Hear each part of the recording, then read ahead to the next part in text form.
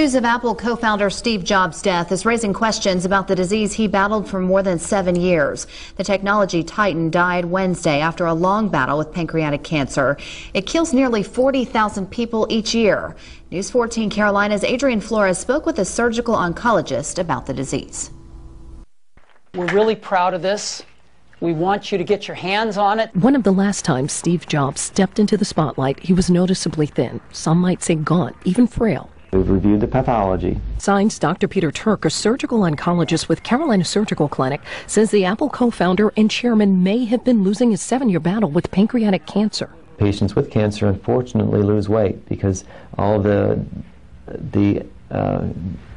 food that you eat will go toward the cancer growing instead of you. And pancreatic cancer is particularly aggressive. In most cases, a tumor develops in the head of the organ, eventually growing onto nearby nerves and leaching into the bloodstream.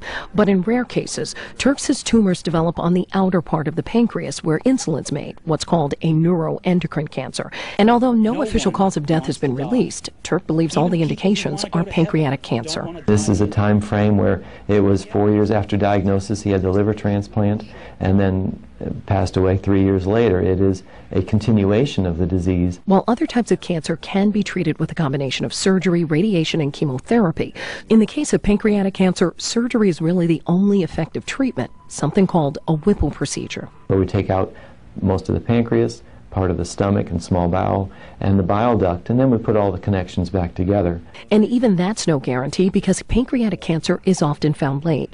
Turk says despite advances in modern medicine, there's only a 3% survival rate. We still have yet to find the silver bullet that will really cure it. Even when we take it out, a majority of patients have it come back. As it appears in the case of Steve Jobs, the only obstacle that proved too big for even the 56-year-old technology giant to beat. In Charlotte, Adrian Flores, News 14 in Carolina.